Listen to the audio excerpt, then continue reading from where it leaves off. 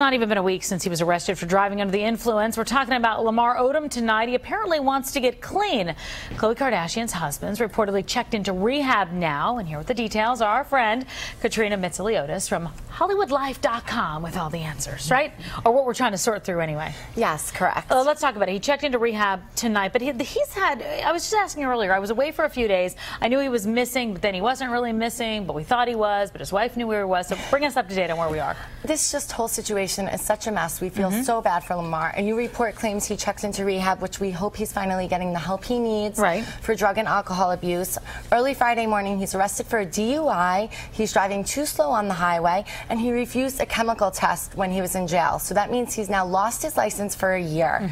And aside from his marriage troubles with Khloe, he's also a free agent in the NBA. So we're also, you know, Lamar's concerned about his career as well. And his career clearly will not be taking off right now. Oh, let me ask you this. Do we know how long he's had this problem? Because I've seen so many pictures of them, and I thought out of all of the Kardashian clan, they seem to be the most genuine in terms of really being in love and caring about each other. I don't think the question is here whether or not they're in love. I think Khloe is really standing by his side. We hear reports, people telling HollywoodLife.com she wants him to get clean. She will stay by his side if he does.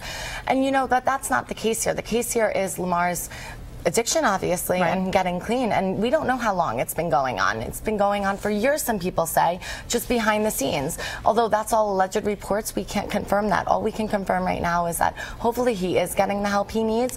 You know, just a few years ago, he violated NBA drug practices, so we do know that he has been using drugs in the past. Well, there's been a history of it. Is there a family history that we know about? There is. His father had a thought. very big problem with heroin. All right. Well, we will see. To be continued. Katrina, yes, as always, thanks for coming by. Thank you.